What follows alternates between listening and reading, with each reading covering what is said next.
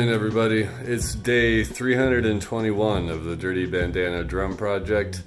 I just looked 4:27 in the morning, bright and early. It's a Friday and it's a feet day. Feet day Friday. I really like these days. They're going well. I'm in some new pages out of stick control. I'm running 11 through 14, I think.